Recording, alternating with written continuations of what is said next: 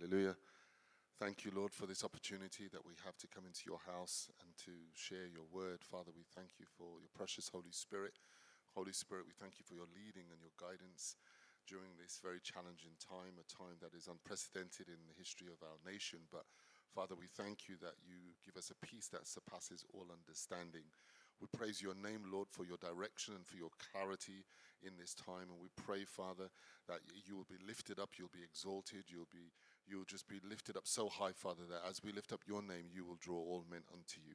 Father, we pray for your anointing this afternoon. Lord, we pray, Father, that your Holy Spirit rest upon us, and as we speak, as we share, Lord, as we talk concerning the things that are on your heart, Father, we pray that those who are tuning in and those who are listening will be blessed, will be encouraged, will be edified, will be strengthened in the precious name of Jesus. Amen and amen. Amen.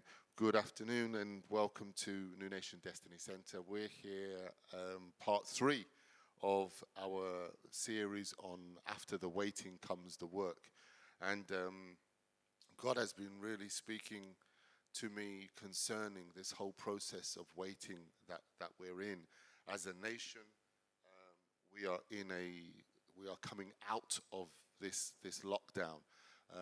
But the Lord is speaking to his church in so many ways, wanting us to be prepared, wanting us to utilize this time wisely.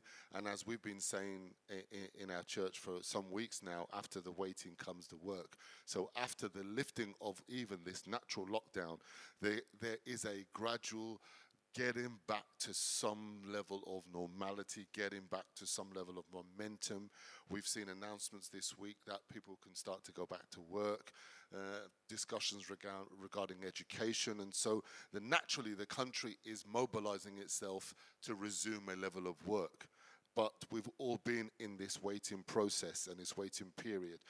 And so I want to talk this morning, afternoon, evening, whatever time you're tuning into this, wherever you are across the nations of the earth, amen. We want to share with you an aspect of this whole subject of after the waiting comes the work, on knowing your season. And I have with me Wesley Reed, one of our young adults, future filmmaker, producer, hallelujah. Leanne Cargill, business entrepreneur, web designer, creative.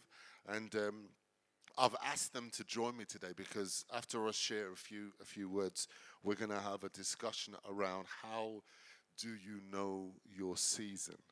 How do you know your season? And what about the season that you're in must you do, must you prepare? So I'm going to be getting these guys to get involved shortly.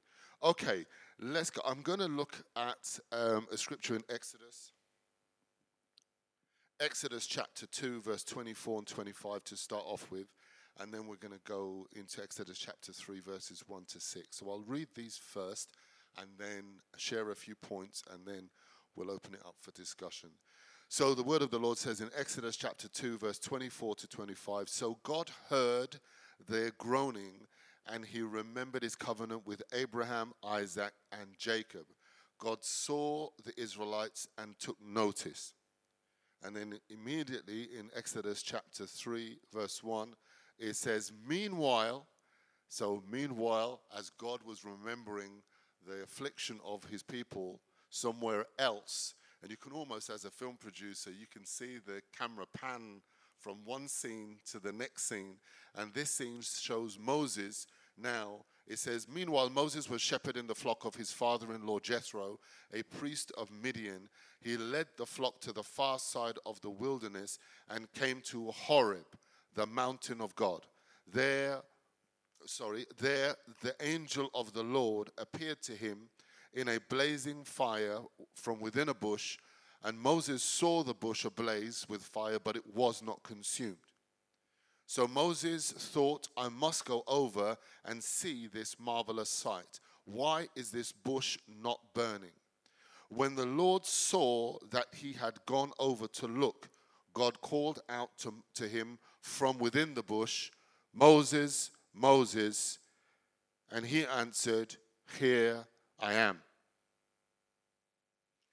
Verse 5 says, God said, do not come any closer. God said, take off your sandals, for the place you are standing is holy ground. Then he said, I am the God of your father, the God of Abraham, the God of Isaac, and the God of Jacob. At this, Moses hid his face, for he was afraid to look at God. Amen. Father, we thank you for this, your word. We pray, oh Lord, that you would bring such clarity to us this morning as we open up this text by the leading of the Holy Spirit, as we look at the subject, knowing your season. Amen.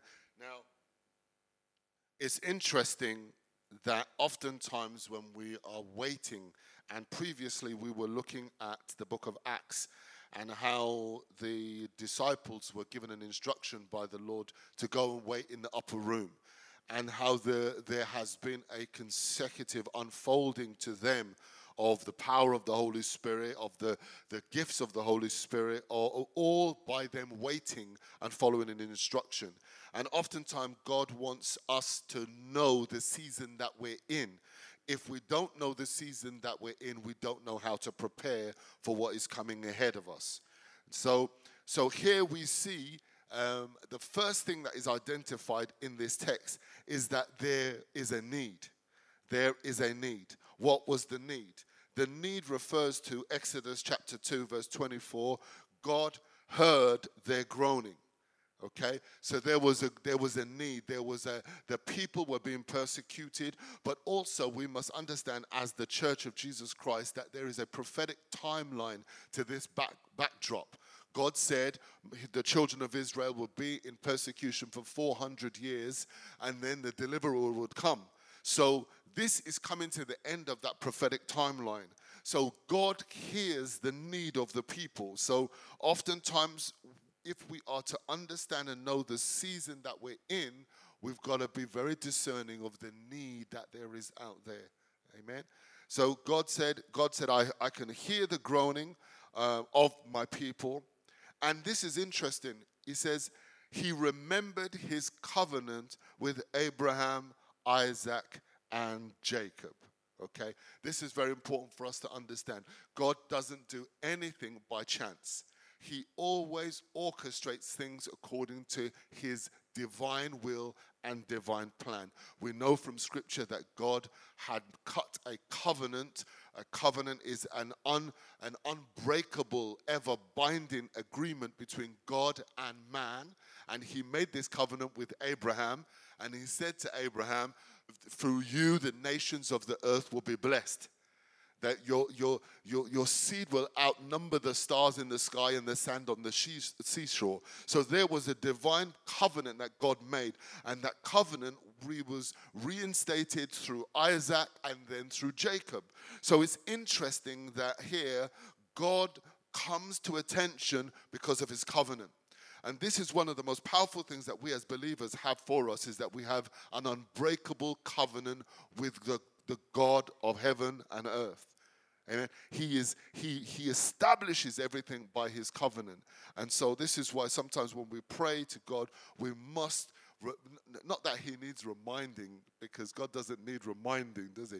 But we're reminding ourselves by reminding him that God is God. Amen. So it says he remembered his covenant with Abraham, Isaac, and Jacob. And this is very important for this aspect of knowing your season, because oftentimes we can be going through trials and going through very difficult situations and really not realizing that all of it is useful for God outworking his plan in our lives and for fulfilling our season in God. Amen. So he said that in verse 25, God saw the Israelites and he took notice. Amen. There's nothing that we do. And I listened to an amazing word by Bishop T.D. Jakes recently that someone sent to me, bless them, out of the blue, a very old message that Bishop T.D. Jakes spoke on from exactly the same text that I'm using today. And it was, nothing that you have been through will be wasted. No trial, no tribulation, no difficulty, no years of service anywhere that you're, and you may be in a job or you may be doing something and you may be thinking, how long until my blessing, how long until I am the manager, or how long until, and God sees and knows all of your labor and will use all of your experience for a divine shift in your future and in your career. Amen. So we understand that there was a need. We understand that God remembered his covenant. These are two key issues that we've got to really, really remember when it comes to knowing our season, because no season starts without God. No season moves without God. No season finishes without God. Even if we understand the word season, it's a word that is used predominantly to describe nature, to describe the climate change, to describe a shift from autumn to winter, from winter to spring, from spring to summer. But it is also a word that can be used to describe a shift in a person's life or period of life. So you may feel or sense that my season for laboring in a certain field is coming to an end. And just as and there's one thing that God said will never change, is seed time and harvest time, and that relates to seasons. So you may find that, and I say this all the time, you never stay in university all your life. You go to university for a period of time, and that is our educational season. Once that season is up, we then put into practice what we have learnt while we have been in that season. So this word season is important for us because it speaks about a shift, a divine shift in activity. So Exodus chapter 3 verse 1, I'm going to read 2 verses from this, and then we'll open up for some discussions with these precious guys. Meanwhile, Moses was shepherding the flock of his father-in-law Jethro, a priest of Midian. He led the flock to the far side of the wilderness and came to Horeb, the mountain of God. The angel of the Lord appeared to him. There, the angel of the Lord appeared to him in a blazing fire from within the bush, and Moses saw the bush ablaze with fire, but it was not consumed. So Moses thought, I must go over and see this marvelous sight. Why is this bush not burning up? So we're talking about knowing your season. So let's just look a little bit on Moses. Moses was born in a time where there was a lot of persecution, and all of the children were killed, and his mother hid Moses in a basket, and then one of the daughter of Pharaohs found him and nurtured him and raised him. But there was something always in Moses that knew that although he was part of this community, there was something else that had to rise in him. Destiny is often like that. You may find yourself in an environment for years, and you may think, well, I know that I'm here, but I'm destined for more or destined for greater. Moses was in Egypt for 40 years. He was serving. He was in the royal palaces. He had servants. He had the best education. He had all of those things for him until a moment came where God shifted his season. He went from being in a comfortable place to being in an isolated place. And so the situation was that Moses saw something and he addressed it, and he killed one of the soldiers of the Egyptian guard, and then he was basically excommunicated out of Egypt. Now, to Moses at that time, he may have thought, what on earth is happening in my life? Why? I've been in Pharaoh's palace all these years. I've grown up having the best. I've had the best food. I've had the best clothes. I've had the best luxuries. I've had everything around me. I didn't want for anything. And all of a sudden now I'm being treated like a criminal and excommunicated out of the land where I have been for all this time, not realizing that sometimes God needs to push us out of the nest.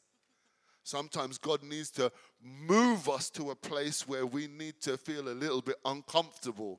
Sometimes God needs to shift us in order to kickstart our season. Because sometimes if we stay in that place of comfort for too long, we'll begin to work in a season that we were never destined to be in. Hey, have you ever been in a job or been in a place or and realized the season's changed? It's time to move. It's time to do something else. This is what happened to Moses.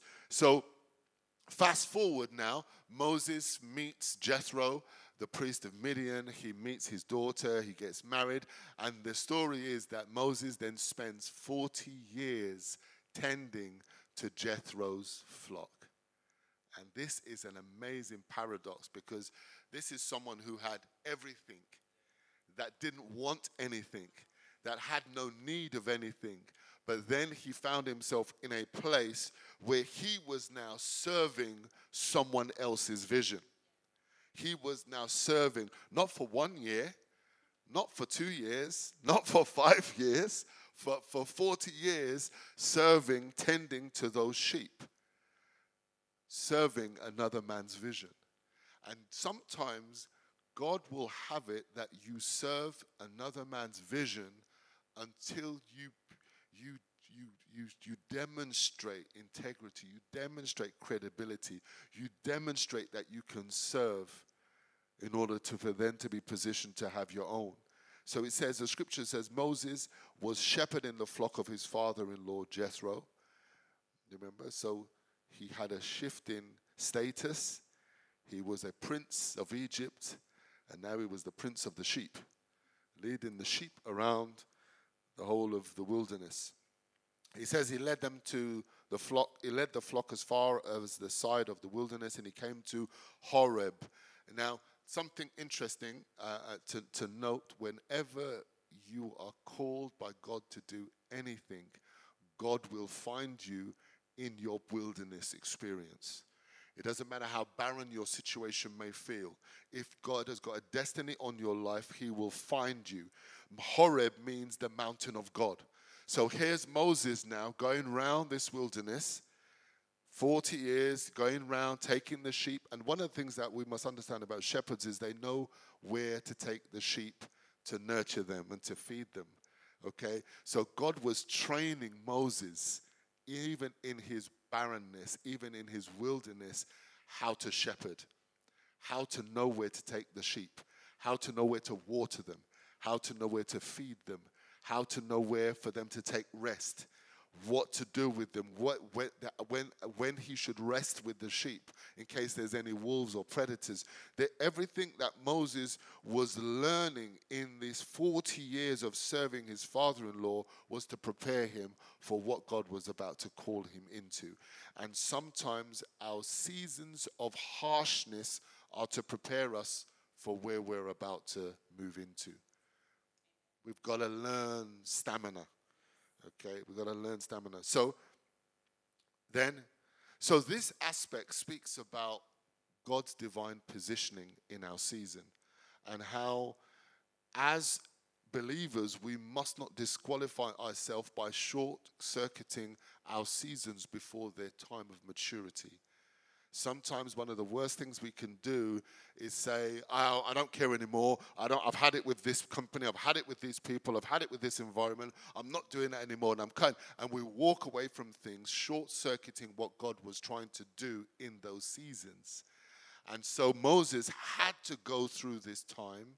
Now, interestingly, if I ask this question, I'll ask this question, but answer it in a moment. But Mount Horeb, mountain of God, was always there. It didn't move. It didn't just appear. It was always there. So it lets us know that God could have intervened at any point, because God and God's mountain was always there. But God had to wait until an appointed time of maturity in Moses in order for God to then appear. Sometimes our breakthroughs don't appear because we're not ready. Okay? We're talking about knowing your season. Okay, last two verses, and then we'll open up some points for discussion. It says, the angel of the Lord appeared to him in a blazing fire. So remember, he's walking around with the sheep. He comes to Mount Horeb, and now he sees this bush that is blazing with fire but is not consumed. So the next thing that happens oftentimes in your season is that you begin to see differently. And oftentimes when God matures us in his word and by faith, our perspective about things change. And sometimes when you start your season, you may get frustrated, impatience. But then as God cultivates patience and tolerance and endurance, we learn to forgive quickly. We learn to have more patience with people. And then God begins to do something in us. And over a period of time, we begin to change. And suddenly God realizes, okay, I can tick that box because Michael's learned patience. He's learned. And then God appeared. And God allowed Moses to see this bush that was burning. Now, interesting, in order for a season to change, you've got to see it. You've got to see it. Whenever a seasons come, and let's just use nature, for example, we can stand outside of our houses, and you can stand in your gardens, and you can look up at the sky, and you can know tomorrow's going to be a sunny day because the stars are clear, there's no clouds. So what is that? It's an ability to interpret seasons. It's the ability to interpret, so we can stand, snow's falling, the clouds are all white. We know, okay, it's going to snow. We can tell, snow on the ground is winter. We can discern with our eyes what seasons we're in. We must be able to discern also with our spiritual eyes what season we're in. We have to look out for those moments of God encounter when God's going to turn up and show himself. But let me just say this, it's not enough to just see. Moses saw, but it wasn't enough. And we're gonna stop at this next point, and then the rest of those 3 or 4 verses we're going to carry on with next week. The next verse says, Moses thought to himself, I must go over and see this sight. So here you see a self-assessment. In that season, Moses said, you know what? I've walked around this wilderness for 40 years, and I've never seen, I know all the bushes. I know all the trees. I know the trees where I can go to the toilet. I know the trees where I need to hide. I know all of the trees in this wilderness, but I've never seen a tree that is burning, so I'm going to go and see this tree. And he said to himself, I must see this marvelous sight. This speaks of that we must be able to challenge our own self in the midst of our seasons. We must be able to challenge. We must be able to know something about this season is different. Something about this season is different. Something about this season. If I'm honest with you, I felt something shifting from the middle of last year. And there was a number of things that I started to cancel and I started to cease doing because in my spirit, it was almost like I need to cut down the amount of activities that I'm doing, and I couldn't really put my finger on it, only to then move into 2020 and all of this is broken out and everything is basically locked down. What was God saying to me is saying there's a shift coming and there's a season change coming. You need to get ready and be prepared for it, okay? So Moses saw, so we must challenge ourselves in our season. And interestingly, and this is the last point, God didn't start speaking to Moses until he turned. It's not enough in your season to just see. You know, it's not in. The Bible says that we must be doers of the word also. Be not hearers of the word, but be doers of the word also. It means that in every ability to see, there must be a corresponding action to do. So it's not enough to just think and see, you know, I feel like I need to shift and I need to change my job, or I need to change my career, or I need to do some extra studies and maybe go back to university or college and do something. It's not enough to just say it. We've got to be people that begin to do it, because it's in the doing that then God continues to speak. So in this text, and we're going to close it here now and open up for discussion with Leanne and Wesley, it's not enough to just see that there's a need in a season. We've got to then move towards it. The Bible says faith comes by hearing, and hearing the word of God. So as we move in faith, we continue to hear. As Moses moved towards the bush, and God saw, it says in verse 4, when the Lord saw that he had gone over to look, God called out to him, Moses, Moses. So God will speak as we move. So even if you're in a season where you think, I have no idea what's going on, but you get an inclination of the direction, as you start to move by faith, God will continue to speak. Amen? So we've looked at a couple of things. Let me just summarize, just so that the guys can think of some questions maybe they have, or I'm going to put some questions to them. There was a need. There was God remembering the covenant with Abraham, Isaac, and Jacob. There was then the positioning of Moses. There was then the seeing of Moses. And there was then the turning of Moses, which then led to God speaking. And there's so much more after that, which we'll look at next week with another group of guys. So I'm going to open up discussions now with Leanne and Wesley about this whole concept of knowing your season. What does that mean to you guys, knowing your season? When you're in your season, it's just about, that's the time when you've got to be doing what it is that God has for you to do. And as like people, sometimes we always have it in our head that even though we've got an inkling on what's supposed to happen, we're like, it will come when I'm feeling it, when I feel like I'm ready to do it. And that's what Moses' perception was when he was up in Egypt. But then it was when he went down to the wilderness and he had his 40 years there that he was ready for it. But at that time as well, he kind of felt like he wasn't ready for it. And that's where the faith comes in, because we have to put our faith into it. So just making it a little bit more personal. No, it's fine. No, it's fine. How do you know, as Wesley Reed, how do you know your season? And how do you know, because there may be some people out there that are,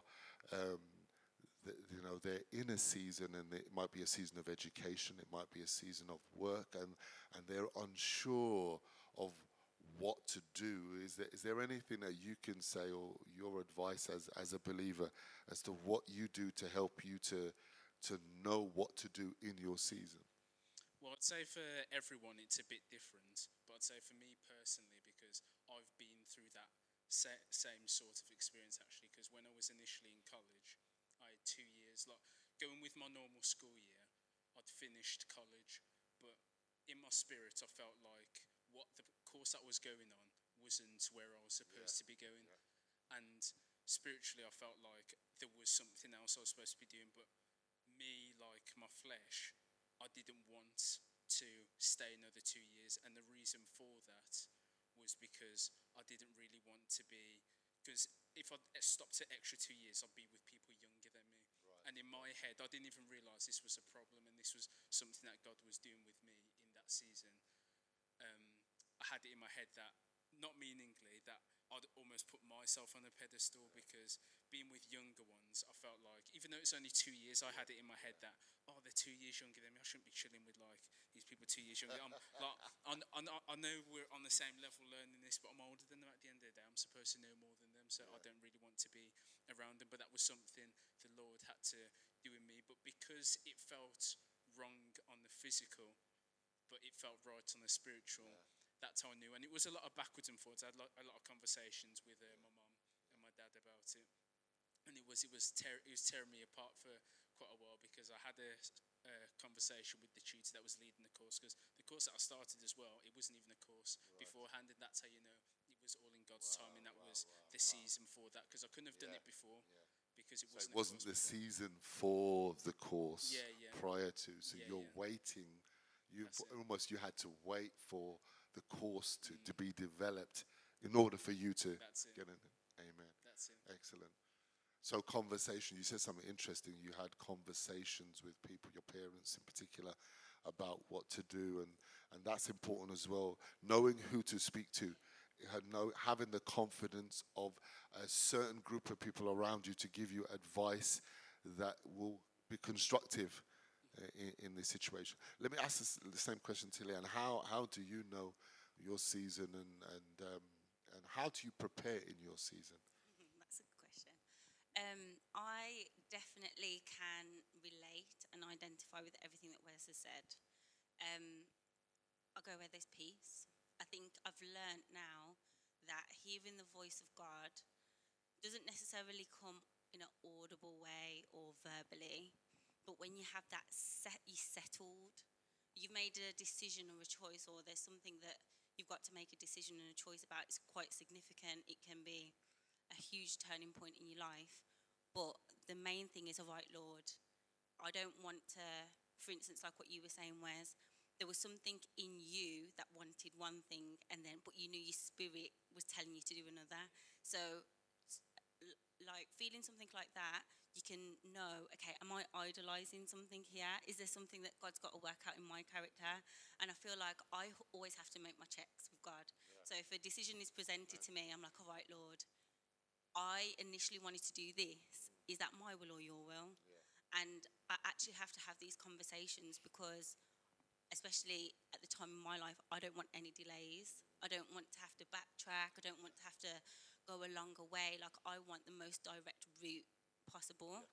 So a lot of what you're saying is about purpose and knowing what it is.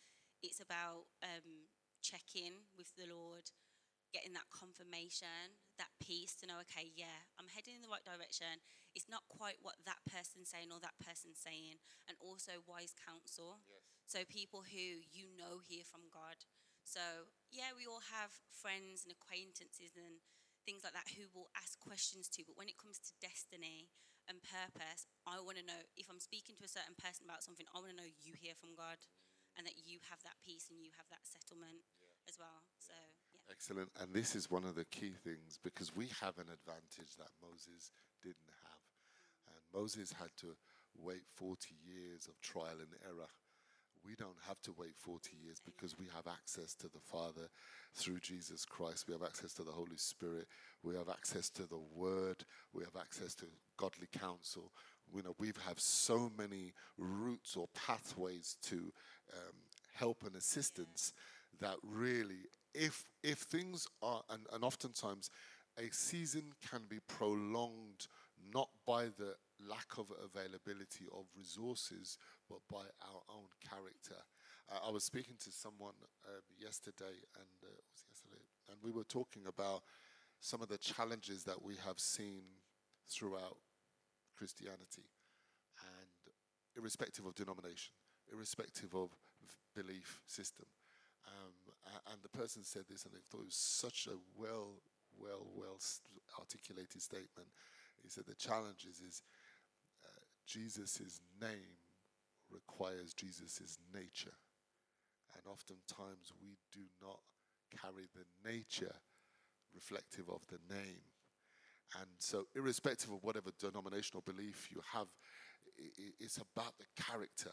And sometimes we prolong our seasons because we don't allow God to deal with the character issues in the wilderness or in the season. And so God may be dealing with patience. He may be dealing with tolerance. He may be dealing with forgiveness. He may be dealing with financial management. He may be dealing with all sorts of stuff. But the minute we short circuit that, we lessen the ability for God to give us clarity of how to get out or work through a season. Can I also say something, Pastor, as well? One thing that came to me today when I was talking to God was that, you see, like when you go through seasons of disappointment, and sometimes everyone might react differently, and some might pull away from God, some might push into God even more. But I'm finding now that dealing with disappointment is nothing compared to dealing with success. Because when you deal with success, your character has to be so integral. You have to be able to hear from God. You have to be able to know that's not for me, or you don't idolize all the things that God's going to add on to you, because when you are in his perfect will, he's just going to keep blessing you and blessing you. If you can trust you, he'll bless you even more. And there's certain things in our character that if they're not submitted to him, will get to a place of like be elevated to the next level. And obviously, we want to give honor and glory to his name. So in the world, we want to be that burning bush that everyone can see and, you know, be like, oh, how did you get there? And then that opens up a conversation about God. But if you're not integral and those things aren't submitted to God, that can be really dangerous. Yes. Can I ask you just to say that again? Just What did I say? that yeah, dealing with disappointment is nothing Compared to dealing with success. Yeah. Amen. You heard it first here. Dealing with disappointment is Hashtag. nothing. Because, and this is something that I've heard year for years, and our spiritual father, Dr. Donovan David, has labored with this for years as teaching for all of his Isaac pastors and spiritual sons across the network. His character and integrity are fundamental. And so, yeah, you can get through life and situations that are, you know, disappointments and challenges and so forth. But sometimes it's when God starts to bless you that really highlights some of the issues that are in your heart. You didn't realize you're stingy until you had money. Then you don't want to give nobody nothing, you know. So okay, let me ask you, I've got two more questions to ask you. Wes, how do you deal with the waiting period in your season? How do you deal with the waiting period? So you're in a season, you know, let's take university now. You know, it's a certain period, it's a certain season of life, and you know, with all of its complexities, how do you deal with? How do you work through? How do you deal with the waiting 3 years, 4 years? How do you deal with all of that? How do you rein in your mind and all of that? Actually, you know what's just come to mind? Because going back to that whole like period when I was in college before, my mindset was like I wanted to like go in that like straight path, like similar style what you were saying, because I didn't want to be going backwards. I can't remember when it was. It was a few years back, but we had a meeting for one of your things, Lee, up at the top there. And, yeah. And we were talking about our journeys and stuff. And like when we were having that talk about the journey, I think it was that point more than anything that I realised that I'm actually enjoying the journey. So for a lot of people, everyone's always saying, "Oh, I want to be here. I want to get there." But you got to remember when you like get there. It's like not saying that the journey will be done. There might be like some other stuff to be doing, but what you'll be thinking back on is how you got there, and you've got to enjoy time while it's going. So you've just got to not so much live in the moment, but enjoy the time that you've got. Look around. Don't be like rushing. Develop yourself, grow yourself, and just Excellent. enjoy it. Excellent. Because in your season, you know, whatever the time frame of the season, we have to live it. We have to live it, and that living it is enjoying it. And there's nothing worse than being miserable in a season that may last for some years or some months. So excellent. Yeah, I can definitely agree with that. And when you asked the question, that made me laugh because I wasn't waiting well. There was a lot of things that I was not waiting well for. And I was always... So we have to learn how to wait well. Yes. Amen. That's And another word. Yeah. It's embarrassing because I liken it to, you know, when you're playing a game with someone and I'm a bit of a sore loser. So you can't really celebrate when you're winning if you've been a sore loser the whole time. So I never want to look back and be like, oh, I have to hold it down now because I wasn't winning then and now I am. So I feel like the penny dropped for me probably last year when there was a lot of things that I feel like I'm waiting for. And I'm like, but Lord, you said this. I was considering the time frame on how I would have expected it to go. And then I started to be present, like be here, like be here I in started this moment. to be present. Yeah, like I didn't ever want to look Feel back. the anointing, Holy Ghost. I felt the anointing on this. I didn't ever want to look back and then arrive at a destination, like idolize this destination so much, and then miss, like what you said, the whole journey to get in there. Like that would just be the saddest thing. That okay, I'm here now. Now what? I've been moaning about it the whole time. I'm here now. Now what? But it's like when you are present in that, like being on the potter's wheel and all that kind of stuff. And you're like, all right, Lord, I really want to get to know you in this season. I don't ever want to get into the next season and look back and be like, oh, I wish I was back there again. You know, I just think that's so disrespectful to God. That's so, so, so profound. We have to learn how to wait well. We must learn how to. Bible says in Isaiah 40:31, those who wait upon the Lord shall renew their strength. They shall mount up with wings as an eagle. They shall walk and not faint. And so there is a blessing in waiting the right way. There's success in waiting the right way. Waiting the wrong way leads to stress, anxiety, frustration, and sometimes short-circuiting the waiting period. And just to add on to that, because there's people that are watching your journey. Yay, There's come on now. always people watching your Come on journey. now. So if you've been moaning and complaining the whole Whole time. Yeah. and then you get to, and remember, we're supposed to believe in God, you know. Yeah. So if you're just like, well, if you're moaning and complaining, like, why would I have any need to come to the God that you serve? Right, that's but right. if you're like, it kind of confounds people when you're happy or joyful and you're content, but things aren't going the way that you would want them to. They kind of can't understand Can't that. fathom it, can't understand it, can't comprehend how you can wait for it and be happy at the same time. Yeah, excellent.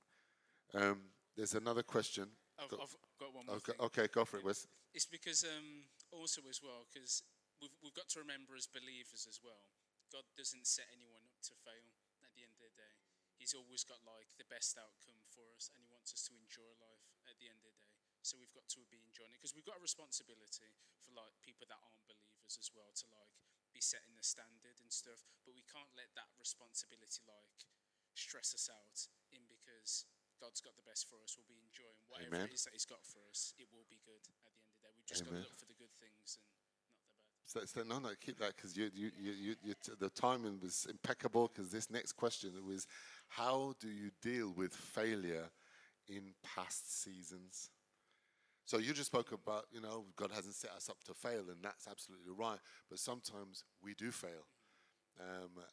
It could be failure in character. It could be failure in that we're disappointed. It could be failure because we don't know how to wait well.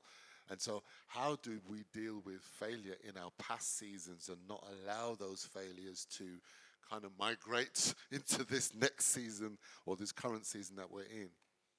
I'd say more than anything, you need to humble yourself. And going back to what you were saying, Leanne, about we've got to watch who we surround ourselves with. We've got to look for counselling, like-minded people, and we've got to be using those mistakes to grow. Because the thing is, if we're not humble at the end of the day, when people are trying to tell us stuff, or even when God's directly trying to show us things, putting things in front of us, we're going to be like all like stushing that, and we're not going to want to listen to anything, and we'll be stuck within that, and then we'll miss seasons that are coming.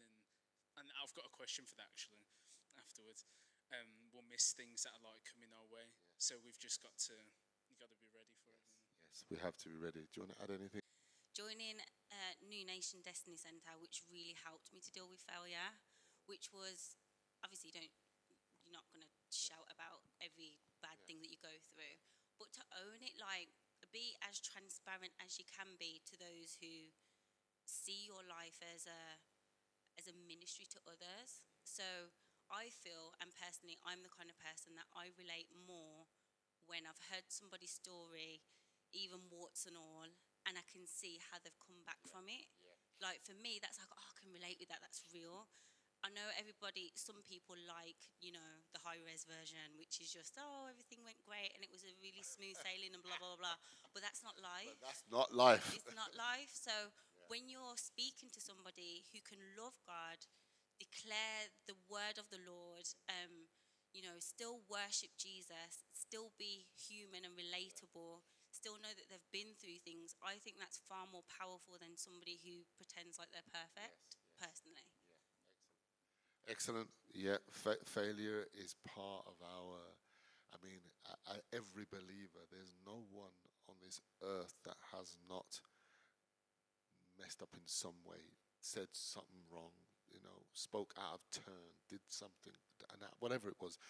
And we may well have many failures in our past season, but it is so important. Isaiah 43 says, remember no more the former things, nor consider, meditate, or dwell on things of the past. For behold, the Lord wants to do a new thing. So it's important to own it, to know it, to walk through it, but to not walk with it into our next season, into our season that we're in.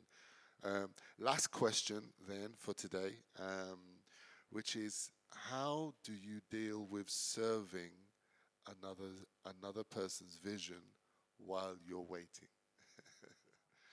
That is, yeah. How do you deal with where, because we're taking it from Exodus chapter 3, obviously, aren't we? And we're saying Moses was serving for many years, serving his father-in-law, sheep as a shepherd to them, serving another man's vision, not really realizing it was preparation for something greater that was to come. But, you know, how do you serve another person's vision when you know you're qualified? When you know you're qualified to move, when you know how do you serve another person's vision? That is a very good question. I don't know if I can answer that exactly, because part of my career and my job anyway is to help people realize their visions and their ideas and make it into something. So that, for me, I find joy in that anyway.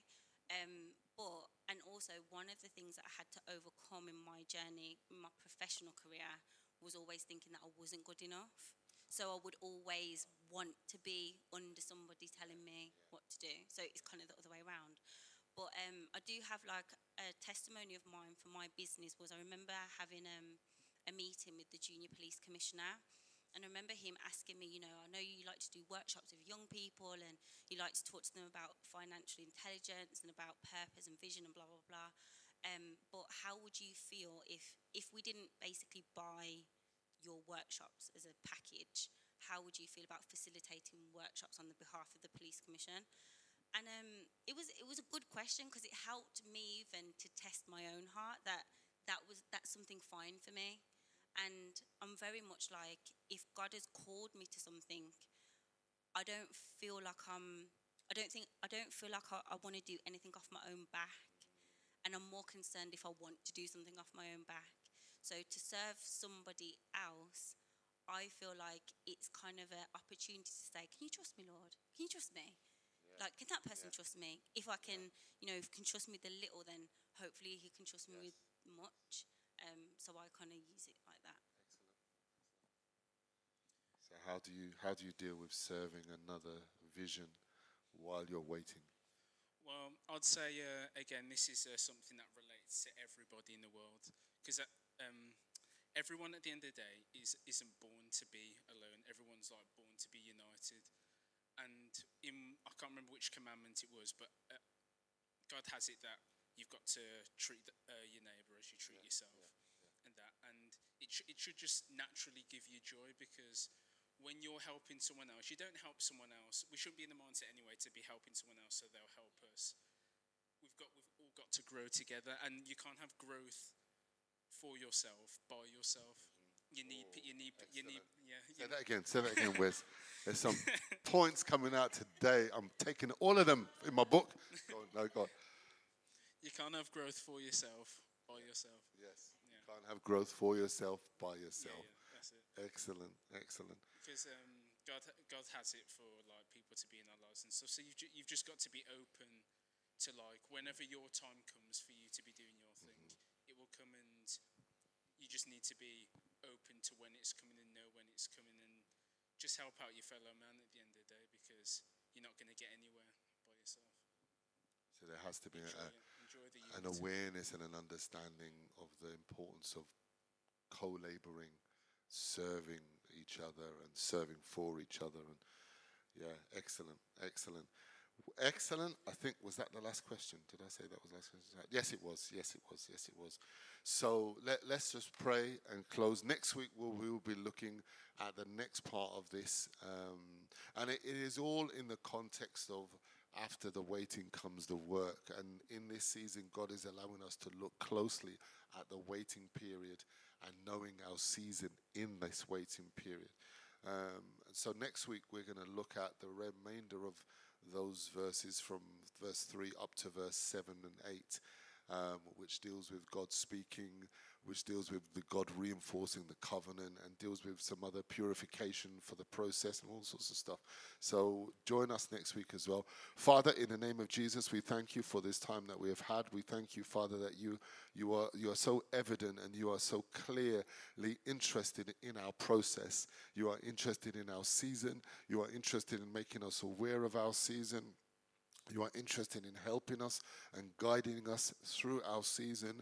And I love what your word says in James chapter 1. It says, let patience have its perfect work, so that we are complete and lacking nothing. Help us, Father, to perfect ourselves whilst we are in this process, whilst we are in this waiting period, whilst we are in our season, readying us for the shift that is about to come, for the change of season, mobilizing us, readying us, Father. Help us to not short circuit our destiny by aborting seasons prematurely, but help us to guard ourselves and be so close to you. Incline our ear to you, Father, so that we will always hear what thus says the Lord in our season. Help us, Lord, in Jesus' precious name. Amen. One of the powerful things about the life of Moses is that God spoke so intimately with Moses. And it's littered throughout the whole of Exodus and Deuteronomy. You hear God say, and the Lord said to Moses, and the Lord said to Moses, and the Lord said to Moses. One of the key things about knowing your season is being able to communicate and commune with God. Amen. So I pray that it's a blessing to you. From NNDC, we're out for now. We'll see you again next week for part 4 of After the Waiting Comes the Work. God bless you.